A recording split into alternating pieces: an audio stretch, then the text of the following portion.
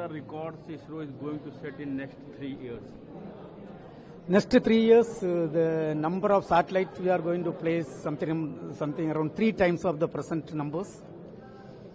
Second thing is, we are working on improving the payload capability of our Mark 3 launcher from 4,000 kg to 5,100 kg without increasing any cost.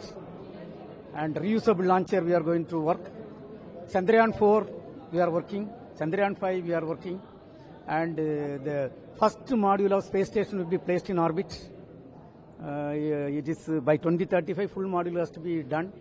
And Gaganyaan, we are working for so many years, and we are going to have the uncrewed mission this year and crewed mission first quarter of 2027. And among this, which will be the first the record ISRO is going to set?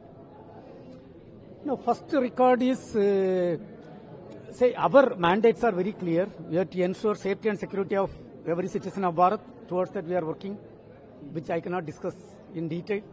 And we have to ensure the space technology is helping the common man of this country. So we are working towards that. And then Gaganyaan program is on our topmost priority today. And sir, how you are going to use the services of astronaut? Astronaut, the Subhashnu Shukla and Prashant Nair, they were given enough training in America, and the entire experience of space travel will be utilized for our Gaganyaan program. And sir, can you shed some light on your manned mission? Manned mission, we are working. Human space flight program, Gaganyaan program, we are working. We have to develop the human-rated vehicle. The development is completed.